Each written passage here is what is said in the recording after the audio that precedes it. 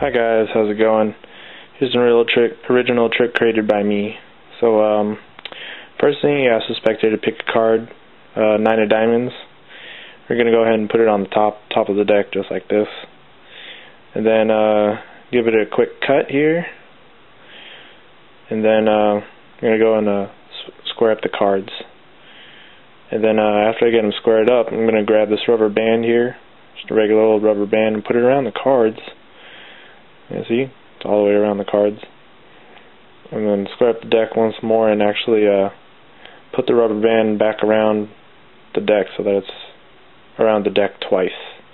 So you can see the rubber band goes around the deck twice. So what I'm going to do now is I'm going to attempt to shake the rubber band off around your selection. Alright, here we go.